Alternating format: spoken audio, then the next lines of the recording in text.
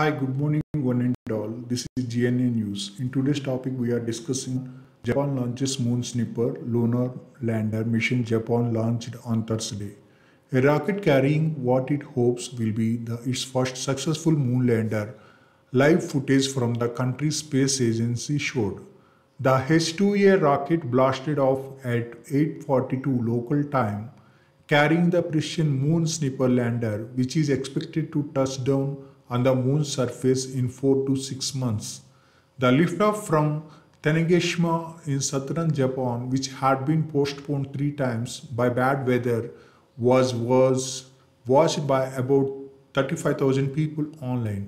The rocket was also carrying a research satellite developed by the Japan Aerospace Exploration Agency, that is JAXA, and the European Space Agency.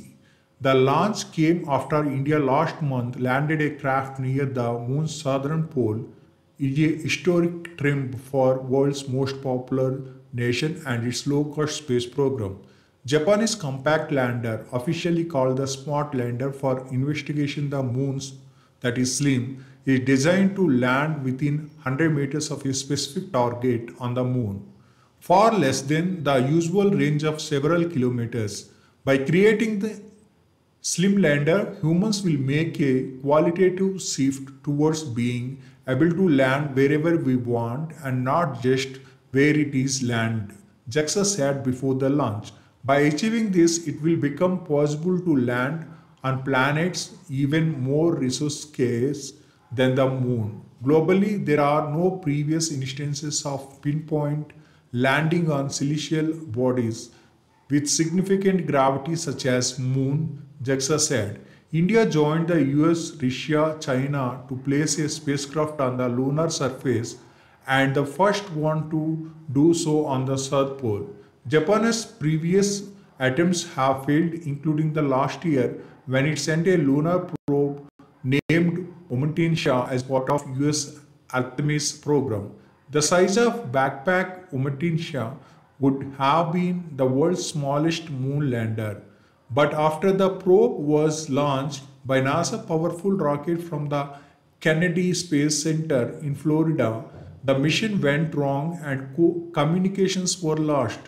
Japan has also had problems with launch rockets, with failure after liftoff the next generation H-3 model in March and the normally reliable solid fuel Epsilon last October. In July, the test of Epsilon rocket, an improved version of the Epsilon, ended in an explosion 50 seconds after ignition. And in April, Japanese startup iSpace failed in the ambitious attempt to become the first private company to land on the moon, losing communications on after what the company called a hard landing. It was carrying the UAE Rashid rover, which was to land on the explore the moon's surface south pole. The Japanese rocket that took off on Thursday was also taking into space the X-ray imaging and space spectroscopy mission developed by JAXA, NASA and ESA. The satellite's high-resolution X-ray spectroscopic observations of the hot gas plasma wind that blows through the universe will help study the flows of mass and energy, as well as the composition and evolution of the celestial objects. Thank you for watching this video. If you like this video, please like, share and subscribe so that we can do more videos in future.